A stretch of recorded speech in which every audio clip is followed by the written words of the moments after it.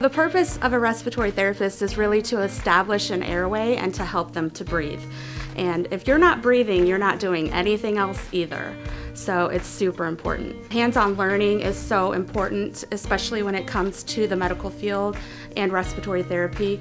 Doing things on mannequins are extremely important. So our state-of-the-art sim lab, it really helps for us to teach our students hands-on learning.